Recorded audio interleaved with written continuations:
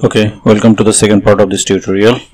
So in the previous part we have done up to that places, just make the setup ready, our Next.js setup ready. So today our discussion topic is have some custom CSS in your project, include top navbar and end-decent icons.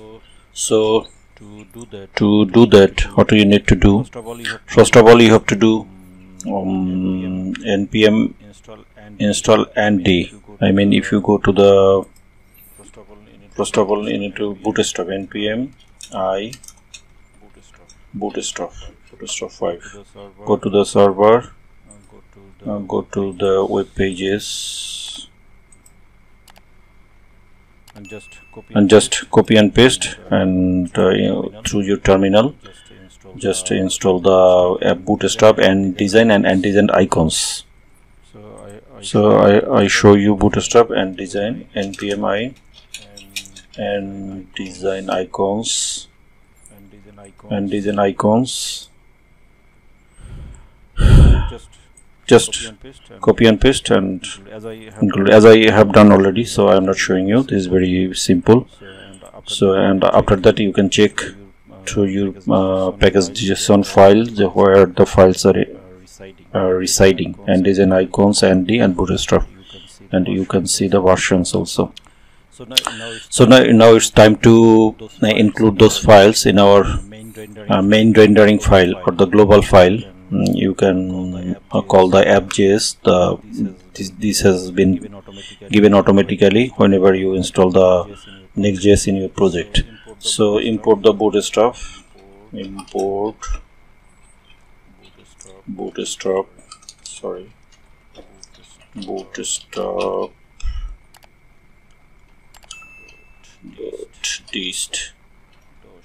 dot css dot bootstrap main.css. If you are curious from where I got this exact path, just go to the node modules file, because whenever you install something it resides over here. Okay, so bootstrap dist css and bootstrap main.css, main.css. Okay, and import and design, import and d, import and d, dist and d and d.css. and you can also, if you are curious, you can also see and design and d dist. Well, just follow along the path, and d and dist, then and d, dist, then and d css, not and d. Just follow along the path. Okay, so we are done. So we have bootstrap and we have end design in our file folder structure and in our system. So we want to right now what we want to do, cannot dist. Okay, I have solved this problem. I hope it's okay. Cannot resolve and d dist and d dist and d css, cannot resolve and d dist and css. Maybe file path is wrong. Go to there again, pages, app.js and d. Okay, I am checking it and coming back. Okay, it's nothing. It's a bit of typo, nothing else. And d, what I have written. Sorry for that. And d. I hope it will solve the problem. Module not found. Again, it's showing bootstrap dist. Oh, again there is a typo. Dist. We have to do it carefully. I hope right now it's okay. Okay, it's okay. So we have bootstrap, we have nd connected in our folder.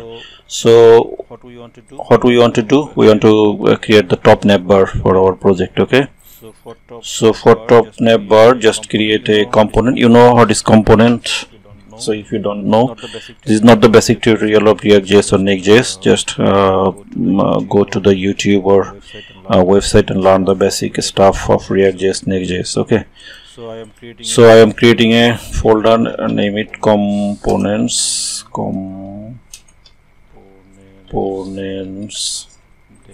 then create another file, and its name is main menu.js. You can give it any sort of name. Okay, RAFCE.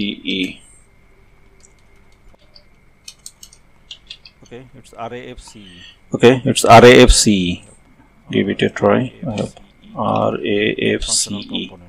React functional component. Okay, give it a name.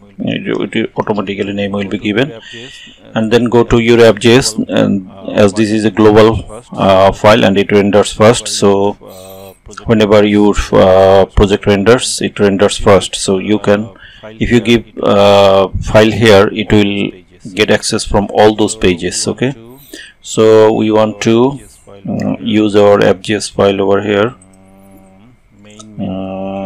main menu. Okay, I think we will get auto import main menu. Yes, we got the auto import main menu. You see, it has been auto imported. Okay, so main menu. So main menu as it is the component, we are including our main menu file in the app.js. So what we have written in the main menu, we will got it. Yes, we got it, main menu. So now it's our time to build up the navigation menu. So for the navigation menu, we will use ndesign and go to ndesign icons, ndesign menu, and search for the menu, almost like the Udemy. Let's see what the Udemy menu. What are the Udemy menus? There is a logo, categories, search bar, and every stuff. Okay, so go to the menu items and look at the similarity, which menu is pretty similar with your requirements. I think this is pretty similar. Okay, we will do some amendment or rectify after incorporating the main file. Okay, just copy and paste this menu items, as we have already included ndesign in our system, so we can right now use that. Okay, this is the main menu. Okay, and what we need to do, we need to import this menu and mail outlined this stuff from ndesign. Okay, ndesign. Okay, we need sub menu also. Here is the sub menu. Where is the sub menu? Okay, we are done, I think. So okay, we are done, I think. So let's check whether it is working just fine or not.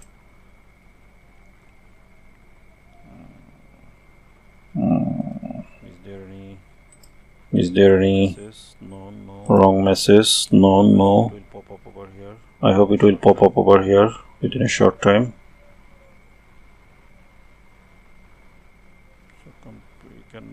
So we cannot properly handle menu. This handle clicks. We have some unnecessary files over here. We have to delete it. As we are not using it, so it will create problems. I think it's okay right now.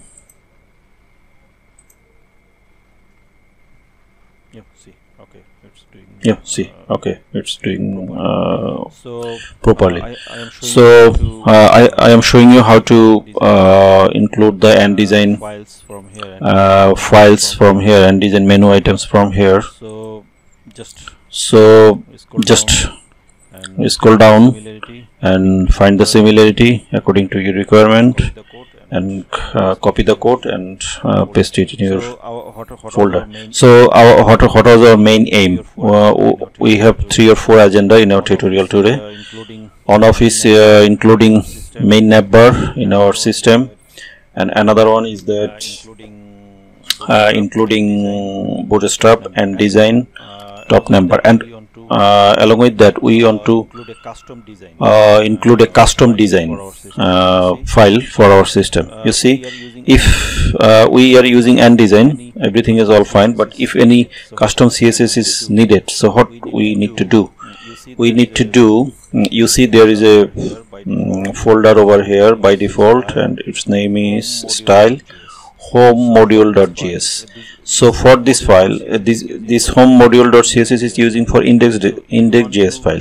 So if you want to use your custom CSS file for your main menu.js, what you need to do, just copy the name and create a folder over here and give it a name according to your main file, and just give it a module. This is the convention, okay?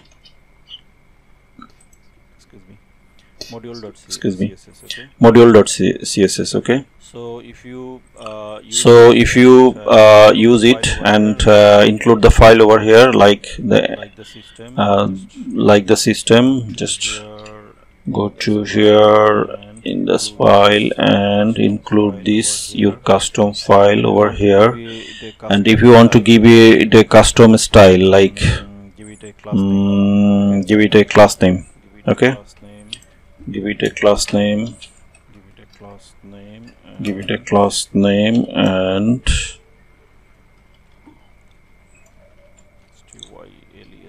alias styles, and give it a class name, okay? And the file path is wrong. Its name should be main menu module.css, okay? So in this navigation 2, we want to add a custom style over here. So what the name we have given here, this is the convention. You have to give this system like that way, class name style.textjs. So go copy the text.js and come over here and give it a CSS style. Color, say just give it a color red. Okay, I think it will work. You see color red color. Okay, give it a refresh. It's not working. Where is the problem? Color red, or any style you can give. So this is the convention according to your file name.